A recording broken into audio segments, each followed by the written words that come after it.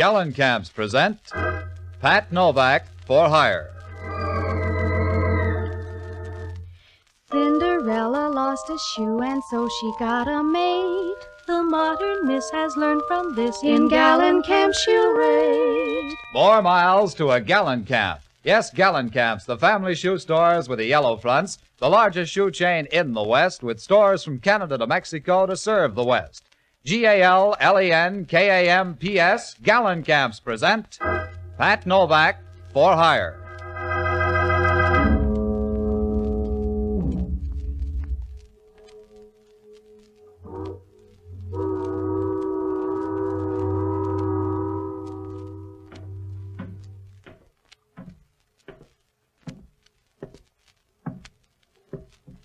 Sure, I'm Pat Novak, for hire.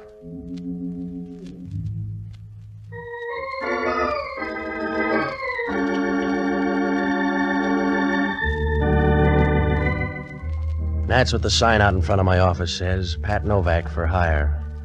Down on the waterfront in San Francisco, you don't get prizes for being subtle. If you want to make a living down here, you got to get your hand in the till any way you can. You rob Peter to pay Paul, and then you put it on the cuff. It's a happy life if you don't mind looking up at a headstone, because sooner or later you draw trouble a size too big. I found that out Tuesday night. It was about 11 o'clock when I came out of the office, and I started down the waterfront. It was raining, and the street was as deserted as a warm bottle of beer. As I got near the corner, an old man stepped out of the darkness and started across the street. It was a short trip because a car started up down the street, and the old man couldn't have made it with a pocket full of aces. Well, I started over to him. The car slowed down for a moment and then turned the corner and disappeared. As it passed under the streetlight, I caught a glimpse of the license plate in a dull, surprised way, the way you'd grab a feather out of an angel's wing. I bent over the old man and I rolled him on his back. He was breathing hard as I cushioned his head. Please help me. Can you please help me? Well, that's a big order, mister. I must talk to you. Well, if you got any good quotes, you better get them off your chest fast. My pocket. Inside my pocket. You please put your hand. In here? Yeah. Sure. 2 envelopes. What about them? One is money for you. You have the other one. So far. The other one, please keep sealed. And you will give it to John St. John. John St. John? Yeah. Well, where does he live? You don't understand. It's not... I want to tell you.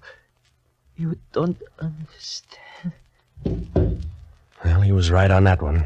I didn't understand a thing except he slipped out of my arms and stopped paying taxes. I dragged him over to the side and I went through his stuff. There was nothing there, no identification, just a card with an address on the other side of town. I opened the envelope and $300 tumbled into my breast pocket. The other one was sealed. There was no name on it, but up in the corner there was some kind of marking. It looked like 2 crosses spliced together. There wasn't anything I could do for him except pray, and I owe some back dues, so I went over to my office and called police headquarters. I told them where the old man was, and then I checked in the phone book. There was no John St. John listed. Well, so I looked up the only honest guy I know, an ex-doctor and a boozer by the name of Jocko Madigan. A good guy, but to him, a hangover is the price of being sober. I finally found him singing in a Mason Street bar. Dinky, dinky, Derbyshire, dinky, dinky, day. Jocko, I want to talk to you. Ah, Patsy, you're just in time for the counterpoint. I'm singing a song, a little sentimental thing from my childhood. It'll keep. I got a problem, Jocko. You'll always have a problem, Patsy, because you can't keep out of trouble. You know that, don't you? You have no self-control. Yeah, all right, Jocko. You have no more self-control than a bucket of mercury dumped in a marble staircase. All right, Jocko, check the bright talk. I just saw a guy get killed. You're like some violent disorder in nature, some large but unprofitable storm. You keep whirling in circles, Patsy. And if you ever go more than 10 feet in one direction, it's because some woman is 9 feet away. Then it begins all over again. Are you all through? Yes, get to the point. That's another of your troubles. You never get to the point. Some old guy was killed down on the Embarcadero. He checked out 50 feet away from me. Who killed him? I don't know. And why do you care? Professional jealousy? Some car came out of nowhere and clipped him. You're sure it wasn't an accident? Yeah, just like the fall of France. Will you stop needling me, Jocko? I told you the guy got killed. He was murdered right in front of me. I gotta find a guy called John St. John. How, St. John? John St. John. I don't feel like vaudeville tonight, Jocko. The old man gave me $300 to deliver a letter. I made him a promise. Well, you can break it now with only the slightest risk. I got the license number of the car. I want you to hop down and look it up. Then check at headquarters to see if the guy's got a record. I don't like policemen. They depress me. Check it. I gotta go out here to this address. Here. Uh-huh. Well, what kind of neighborhood is it? Well, it's not exactly a neighborhood. It's more like an architectural afterthought, a lingering defense against the early California bear. All right. No speeches. Just check on that license plate. Now, if I'm not at my place, try this address here. Yes, that's always very interesting at this time of night. Goodbye, lover.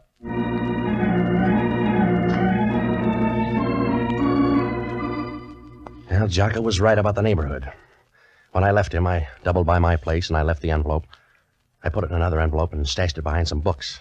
Then I headed out to look up John St. John. It must have been about midnight when I got there, and it was the kind of a neighborhood where a for rent sign reads like a ransom note. I found the place, though. It was an old rooming house, a third-floor apartment. I knocked at the door, and when she opened it, I knew it was time to wire home for money. If they pick a Miss Blowtorch of 1946, she'll be right up there in the running. A tall, blonde blister with lots of Fahrenheit. She stood there leaning against the door, smiling and looking at you as if you had gold-plated muscles. Gave you a weak feeling where your dinner ought to be. And her voice came right out of the oven. Well, you're out kind of late. Yeah.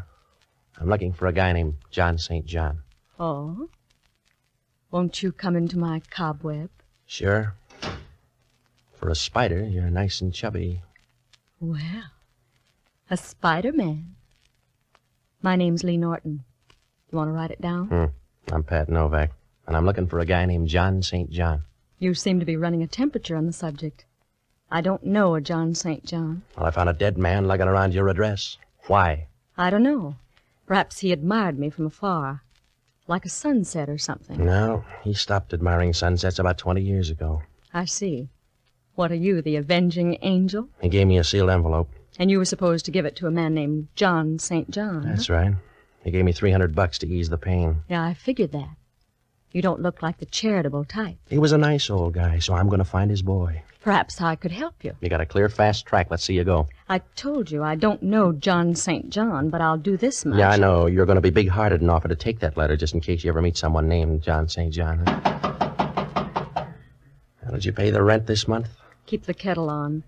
I'll only be a moment. Hello, Lee. If we're early, just give us a magazine. No. Come on in. Well, just enough for bridge. You're right. You're only gone a moment. Who are your friends? Don't sulk. Did they lock the manhole before they left home? His name's Novak. Yeah, that's a pretty name. Don't rhyme with anything, but it's pretty, huh, Joe? Yeah, it's all right. Let's have the letter, Novak. You got hold of a bad rumor, fella. The one I got's good. Let's have it. I don't want to strain your mind, Junior, but try to understand. I don't have a letter. Ask him again. Go on home, mister. You're not going to get anything out of me except a small tip. Now, if you're a good boy, I'll give you a nickel for your friend, too. All right, Joe. Now, hold him up. Yeah, just a minute. He's got a head of hair. Hold him up. All right, Mike. That's enough. Oh, that's enough. All right, baby. Don't look so sorry. You can't have everything.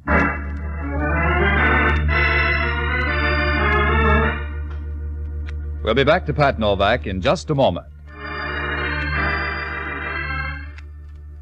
Have you ever worn uncomfortable shoes? Perhaps the size was wrong or the shoe was the wrong shape for your foot. But no matter why, there's nothing more uncomfortable than shoes that don't fit. The more you're on your feet, the more you know it.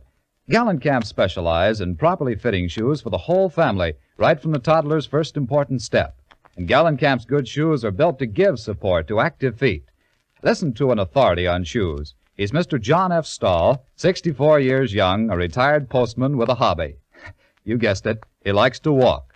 He says, I've been on my feet most of my life.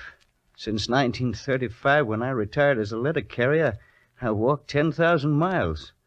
I just walked to San Francisco from Trinity Center, California. That was 410 miles. Walking is fun, but take it from me, you must have good shoes.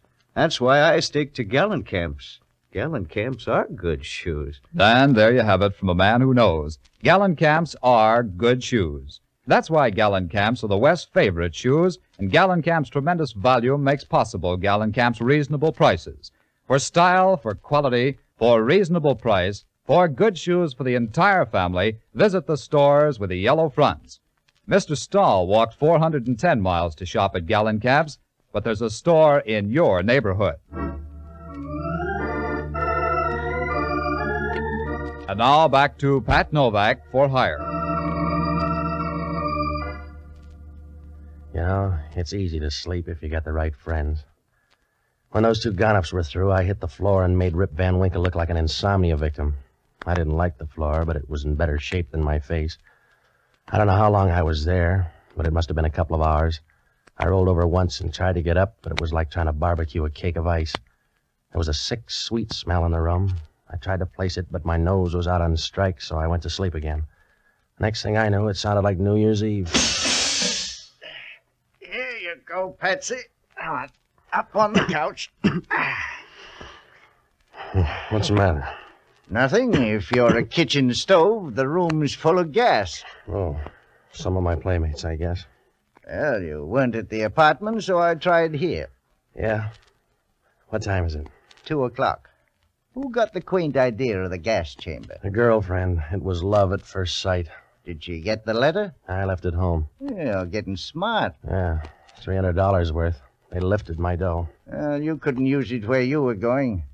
I checked on that hit-and-run car. It's listed under the name of Sidney Bronson. Has he got a record? No. Well, everybody's a beginner.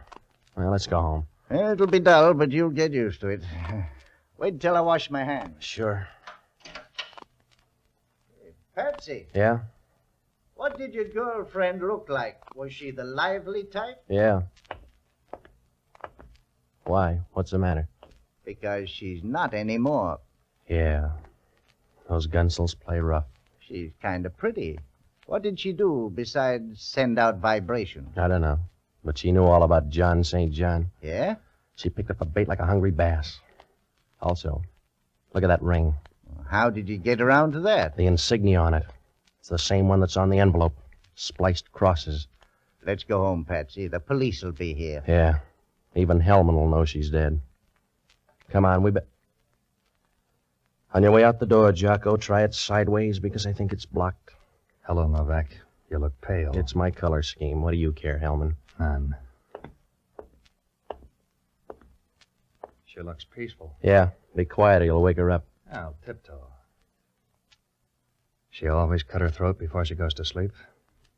Who is she, Novak? I don't know. It's awful cozy here for a bunch of perfect strangers. I don't know every dead girl in town, Hellman. You'll have to check. You can still write, can't you, Novak? Huh? That's all you'll need down at headquarters. Come on. Get out of the haze, Hellman. You don't know who's dead yet, but you're going to book somebody. Yeah. What are you doing up here, praising the joint? I came up to find a guy named John St. John. She doesn't look like a guy named John St. John. She was my lead. I came up here to smell out a rat. She had a half Nelson on me when two gunsels walked in. They came up to fix the gas meter, I think. You stay out of this. I'll make every effort. Now, if you're smart, you'll fingerprint this place, Hellman. Those boys were cute. They've been in somebody's jail. I'll handle my job. You stick to murder. It'll go a long way to pin this on me, Hellman. I can go a long way, Novak. Not with what you got to drag. We get a call in the middle of the night, come up here and find you standing over a dead girl. That's right. And you want me to sprinkle powder all over. Back up and take a better look, Novak. The view's fine, Hellman. And if you'll take a good look, you'll know why. You haven't got anything to give the DA except a slim lead and a fat hand. You're going to need help. Not on this one. You need help to find the street. Come on back to center, Hellman. Even with both hands, you couldn't... Yeah. Oh, forget it. So take the medicine like a good boy. I'm not going to walk out and let the two of you tour the town. I'm going to book one or both of you on a murder charge. All right. Book Jocko here, then. I love you in a generous mood. You got a string, then, Hellman. Somebody's got to find John St. John. Who's going to find Jocko? Stop worrying, I'll bail you out. You haven't got the right size heart, Novak. You'll let him die on the vine. Helm, sometimes you're guilty of unexpected wisdom. I know it's reflex action, but it's consoling anyway. I want you, Novak. I want you bad. I'll take this guy as a down payment, but I'm going to close out with you. Remember that. I will. All right. Come on, mister. Wait a minute. Patsy, you're not going to let him lug me off like this? What else can I do? The guy likes you.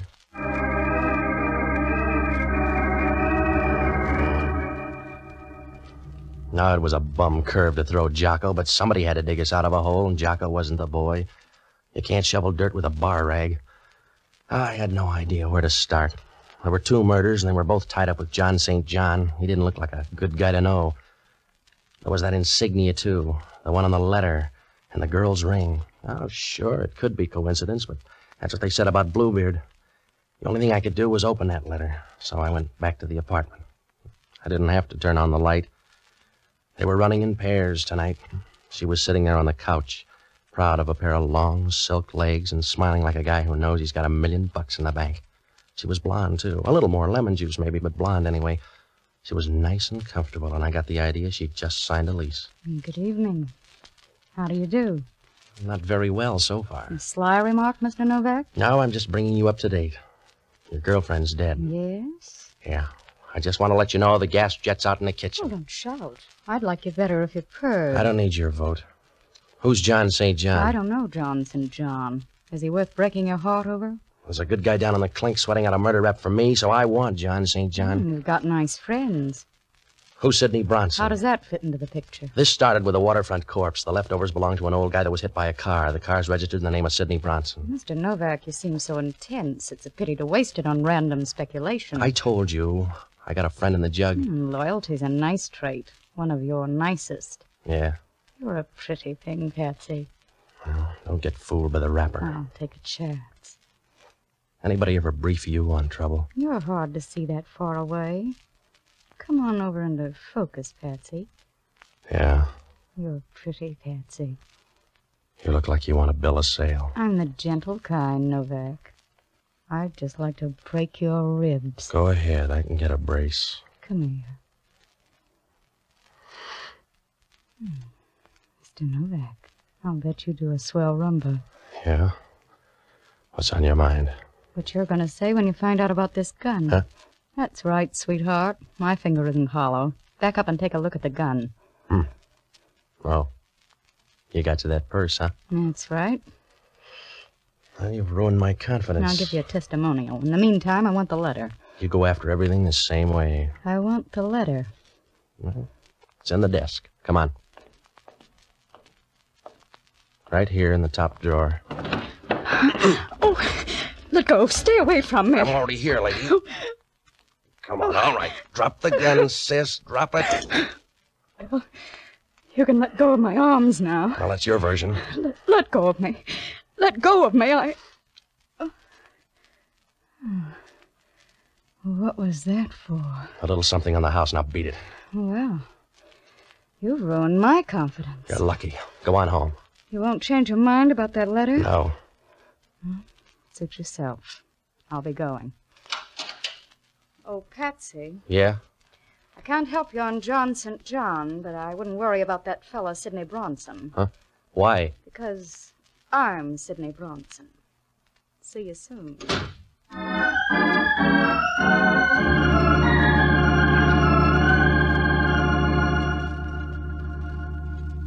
That began to look like a big, fat, well-fed double cross. I had to find out what was in that letter, so I made tracks for the bookcase. All I could do was browse because the letter was gone. Well, things didn't look rosy for me or Jocko. I was about to buy a file and bake a cake when the phone rang. Hello, Novak. Oh, Hellman. The coroner got a report on that dead girl. She died at 12:30. Well, that's pretty close. What's he got, a stopwatch? 15 minutes either way. Those fingerprints panned out, too. Yeah? A couple of L.A. strong-arm men. Well, that's new for L.A. You got a call out? We already picked them up. Your favorite's named Welcome Dangliers. I could make a joke. I already got one. They're set up with a perfect alibi for 12:30. That means I killed the girl. Nobody's arguing. I got some more news. Yeah? I'm out at the Seal Rocks. Well, you got the figure for it. We just found an envelope floating around the water. It's one of yours. You better come on out. You found an envelope, so what? So the envelope turns out to be in some guy's pocket. Come on out.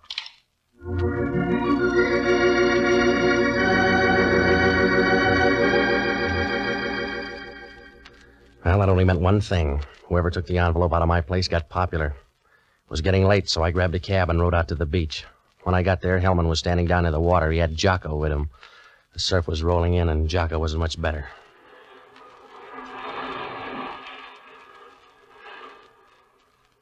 Hello, Patsy. Hello, Jocko. How's jail? Dry. Thanks for coming, Novak. You're sweet. Where's the envelope? Here. Mm-hmm.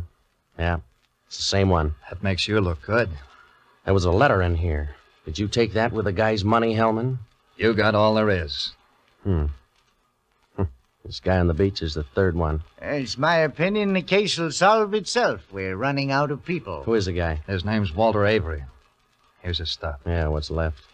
Well, this spliced cross really gets around. Keeps bobbing up. Here it is on this guy's fountain pen. I'm going to run this guy through the morgue, and then I'm going to look you up, Novak. Yeah? Sure. We want you down with us. That's right. I'll introduce you to all the best people. Good night, lover.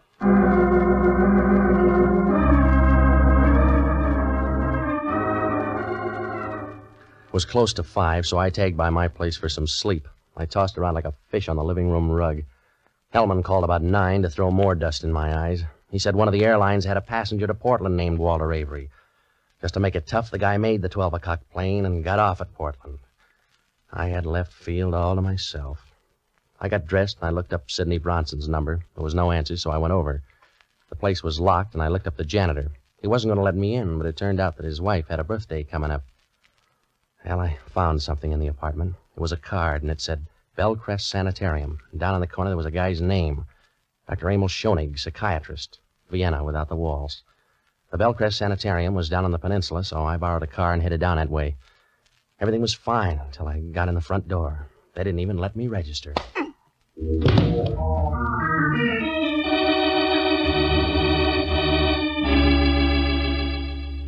I woke up on a couch in Schoenig's office. It was dark outside, and my left arm was throbbing like a love story in a woman's magazine. The radiator sitting beside me was Sidney. You're a deep sleeper. I think I got some help. What happened to my arm? Hypodermic. You only need one arm anyway. In your case, I need a spare. Who did it? Dr. Schoenig. Oh, he's a darling boy. Where is he? Out on the phone trying to figure out what to do with you? What's that make me, a patient? That's one way of putting it. You made things easy. We were coming to you for the letter. Do you want to try that over again? We were on our way when you stumbled in. You're wrong, Sid. Somebody's given you a fast pitch. That letter was gone when you were up at my place. I don't want a bum rib, Patsy. I want that letter. You're trailing the field angel. I told you. The letter's gone. A guy by the name of Walter Avery took it out of my place. Walter Avery? That's right, and somebody thanked him. They found him this morning making like a dead seal. Walter Avery left for Portland last night. A plant, sweetheart. You better read up on your friends. Yeah. Thanks, Patsy. I told you to watch him, Sid. You had more shots. What's the difference? Oh, none, I suppose. Why don't you mix us a drink while I talk to Mr. Novak? I'll be right with you. Well, Mr. Novak, you're one of my best patients. Well, that's because I like your needles. You better go easy on that drink. Yes? Why? Well, you'll get drunk and run somebody down the way you did that guy on the waterfront. Oh? A good guess. You should be proud. That's a good, sensible, final emotion. Here's your drink, Emma. Thank you, my dear. As to you, Mr. Novak. Sorry, there's no drink for you, Mr. Novak. He probably will be. Huh? Forget it. Emma, I talked to Mr. Novak before you came in. He thinks you're a heel. He does. And so do I. I can stand it. He told me about Walter Avery. I'm sorry about that. Walter got that letter. You killed him and took it. I was supposed to blunder around until you got rid of me, too.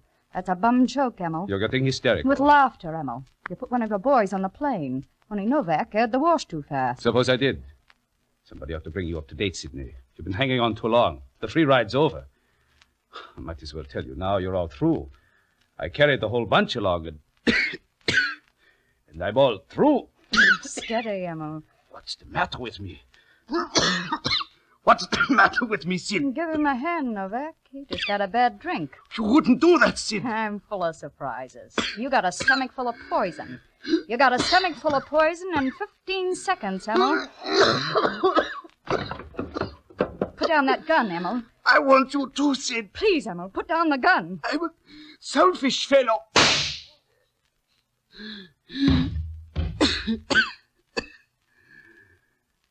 This happens kind of fast for you, fellow.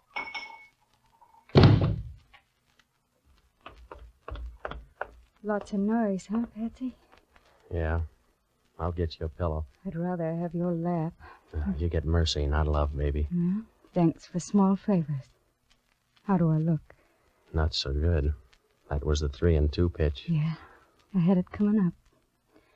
I'll tell you about John St. John. I know. There was no such guy. That's right. It was the name of the group. Those spliced crosses? Yes. You found out a little late, but it's always that way. That's the way I found out about you. Yeah? I had a funny little hunch about you and me. I found out a little late, but I know now, Patsy. Does that help?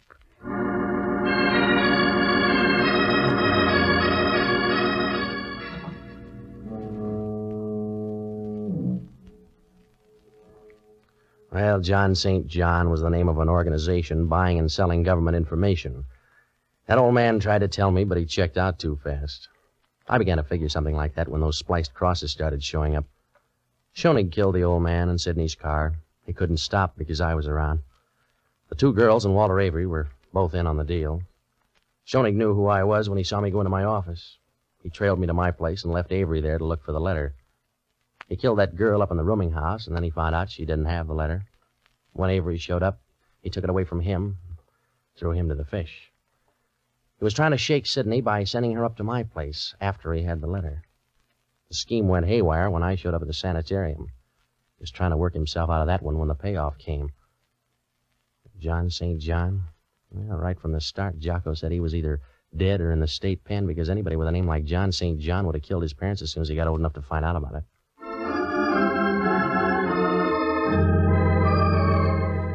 We'll return in a moment to find out what bothered Inspector Hellman. But now it's Cinderella time. Cinderella lost a shoe and so she got a maid. The modern miss has learned from this. In Gallon Camp she'll rate. A pretty face, a graceful figure, lovely shoes. That's a combination that no man can resist. What a delightful feeling to know that from the top of your head to the tip of your toes, you are the picture of glamorous perfection. Here's what Marilyn Buford, Miss America 1946, says. Probably the most fun of being chosen Miss America is modeling the gorgeous clothes. What girl wouldn't be thrilled to select costume after costume from a collection of America's leading designers?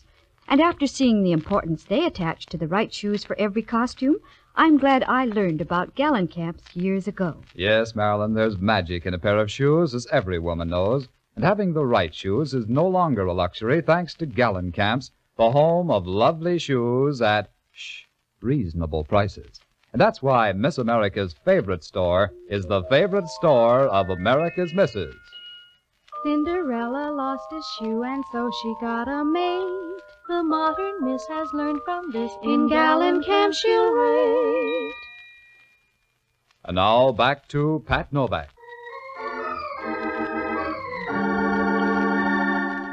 It worked out all right. They found the letter out at Schoenig's place, and there were some plans for jet planes and a few other trifles. Hellman asked only one question. How come Schoenig didn't kill me before I could talk to the girl? It's always that way with a guy who commits murder. Either he goes too far or he doesn't go far enough.